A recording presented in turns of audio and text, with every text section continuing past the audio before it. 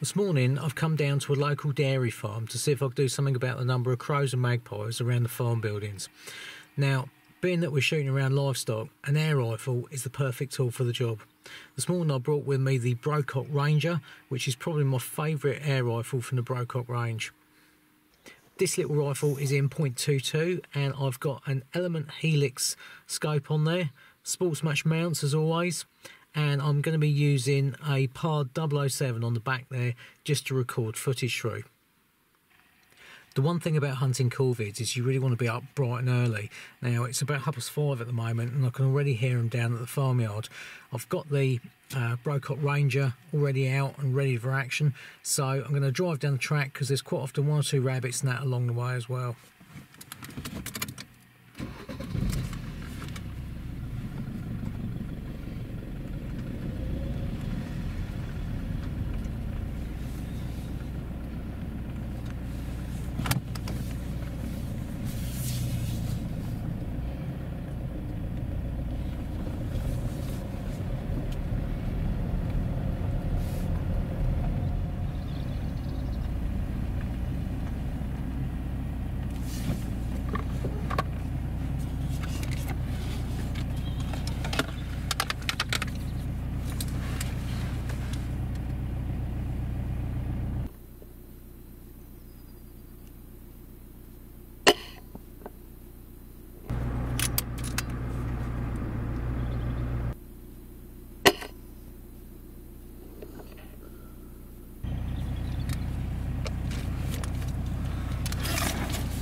There's one rabbit down. Let me grab that.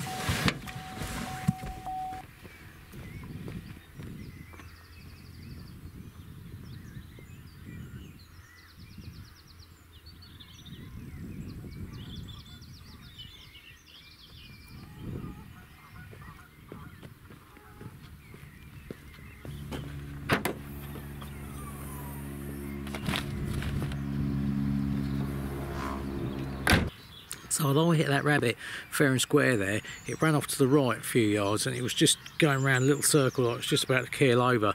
So I very quickly just put another shot into it and dropped it straight away, which is one of the beauties of using a multi-shot pre-charged rifle like that. It gives you a very quick follow-up shot if you need it. Well, that rabbit might prove quite useful later. I might well be able to put that out and use that as bait.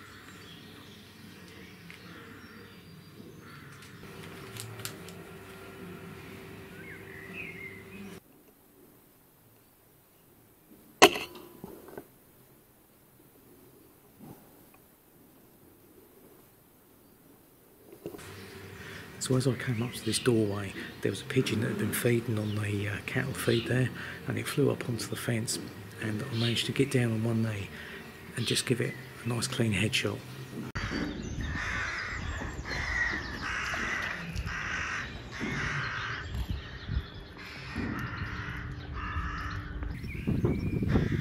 So being this is a dairy farm, there's always rich pickings for crows, so they're feeding in the yard at the moment. So let's walk on the other side and have a look.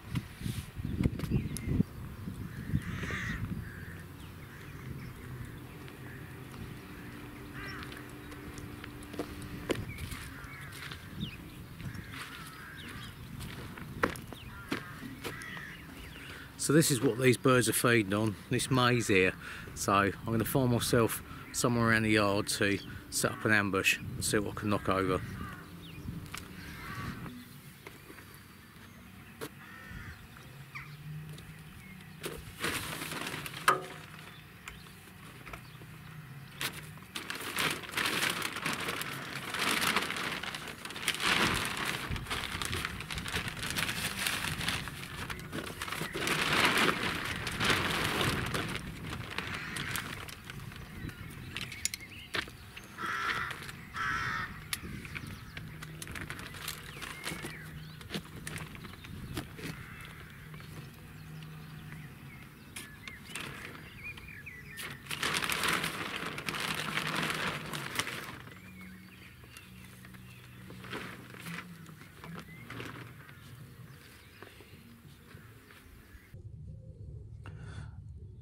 So I've set myself up about 25 metres from that maize, and already the birds are starting to show a bit of interest in coming back.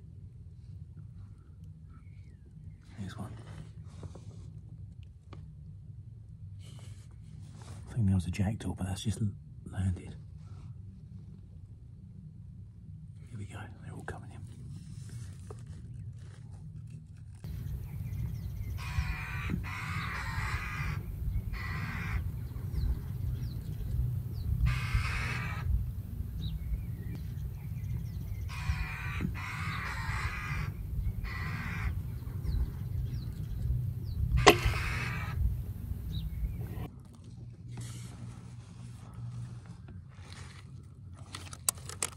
Down.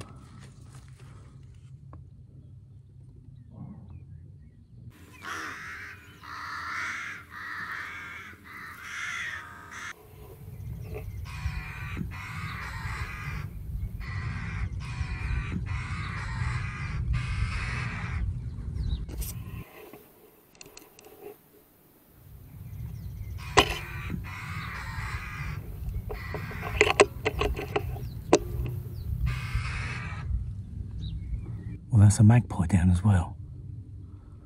This is proving quite an effective little hide.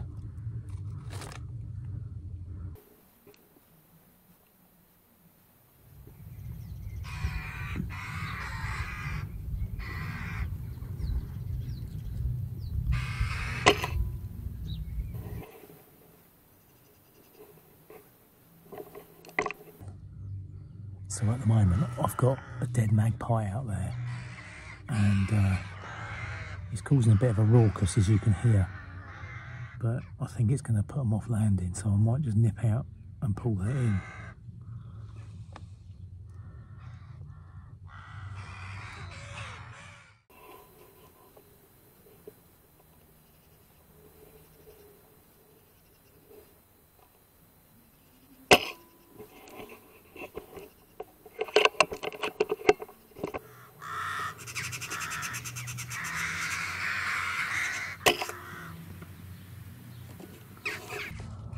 Well, that actually helped. The magpie came down, was cooling right next to it, so just whack that one as well. So we've got a cock pheasant come out, feeding on the maize at the minute. But not really very sporting with the air rifle, and they're out of season anyway.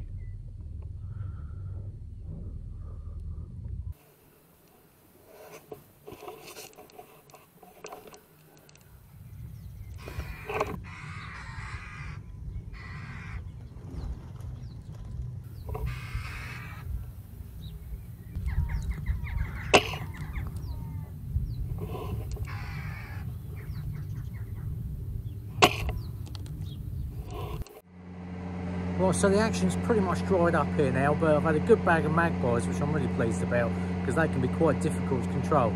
But as you can probably hear, the tractor's now working in the yard, so I'm going to head out into the fields a little bit and put that rabbit out and see if I can draw in another one or two crows or magpies. Well, it's all got a little bit busy down at the farmyard there. The farmer's out with his son and one or two other guys working around the yard now. So I've come back up the top of the farm, and I'm going to use the rabbit that I got earlier. Here's one I prepared earlier, and I'm going to just open that out and lay it out in the field, out in full view for the magpies and crows and that to spot. And I'm going to tuck myself into the hedgerow as best I can and see if I can knock over one or two more corvids. Before I do that though, I'm just going to quickly top the Ranger up with a little bit more air, because I've still got a fair bit in there actually, but I'm just going to top it up so I get max amount of shots. So refilling the Ranger is very simple. You'll notice on the bottom here there's a hole just in this shroud on the end of the cylinder there. If you turn that round, that aligns with a hole within, which is a filling port. So all we do is we take our adapter here and insert that up into the filling port like so, all the way home, turn our bottle, and that's it, that's full. So just bleed that off. and then simply pull that out. And that is the rifle fully recharged. Now just before I go and get set up, I can't resist a couple of practice shots. Right, so that rabbit target is out there at 30 metres. Let's have a couple of shots.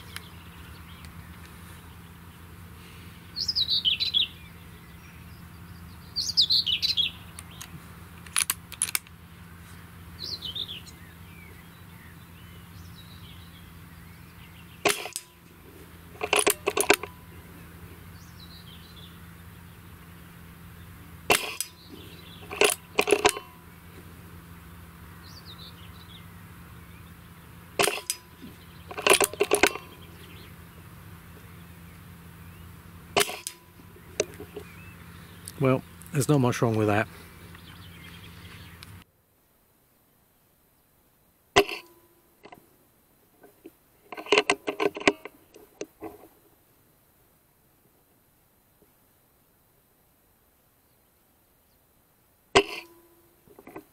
Just for a bit of fun, I'm going to have a crack at this.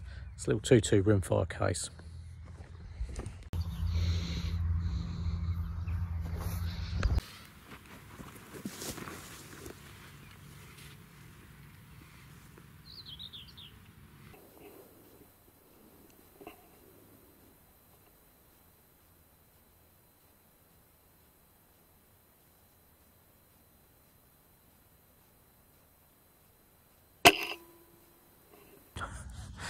I love this rifle. Okay, so the first thing you need to do is you need to find yourself a good hiding place, because magpies and crows are very, very sharp-eyed. Now, to be honest, I'm not holding out a lot of hope for this actually working this morning, because it's now probably about 9-10 o'clock and the fields have gone a little bit quiet. Ideally, you want to do this first thing in the morning, just before light if you can. Get yourself hidden away, and then at first light, as the crows and magpies and that come in to feed, hopefully they'll spot your rabbit and drop in, and they will quite happily tuck into that, and it gives you a very good sort of ambush kind of situation where you know your range, you can set yourself up and hopefully make a nice accurate shot. Right, I found myself a little kind of hole in the hedge here. I've just kicked out a little bit of a space there, so hopefully I can tuck myself in there out of sight, and I'll put the rabbit out about 30 yards away out in the field here. Alright, so probably about here looks a good spot. That's around about 25 to 30 yards away. Alright, let's open this rabbit up.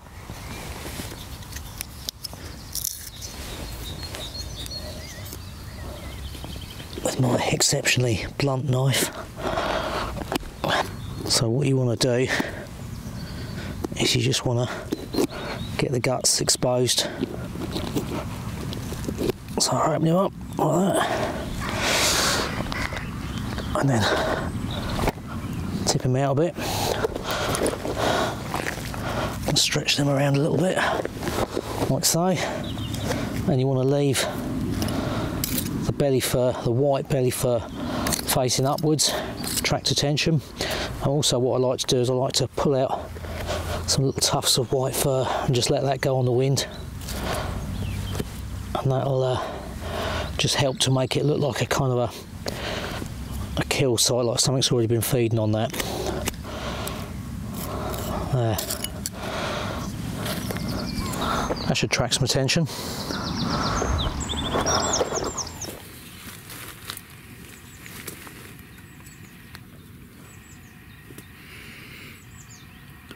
Right, so I'm not brilliantly hidden, but I'm hoping that I'm tucked away into this hedgerow enough for them to not spot me.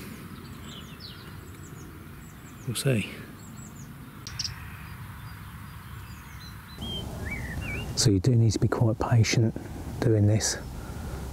As I say, first thing in the morning is usually the best time, but I've had some quite good mornings in the past, though, shooting magpies and crows off a bait like this.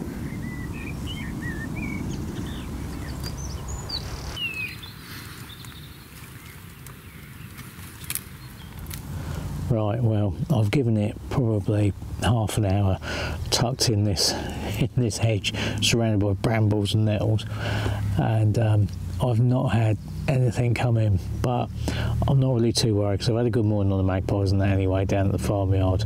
So hopefully that'll just give you a little tip anyway of something to try next time you're out and want to try and bag a magpie or two.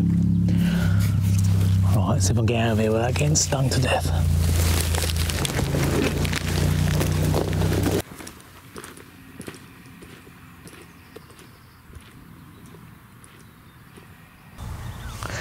So you can probably see why it is that I like the little Brocock Ranger so much. Lovely little compact rifle, looks really cool as well, very accurate, and it's just perfect for like little round the farmyard and stuff when you're sort of in and out little buildings and things, shooting around doorways, that kind of stuff, and also from shooting from a vehicle. And as you can see, it's proved very effective today. Well, all in all, I reckon that's been a pretty successful morning out. So I hope you've enjoyed the episode. Thanks for watching, and be sure to subscribe. If you aren't a member of Basque, it's time to join now. Basque, looking after your sport, looking after you.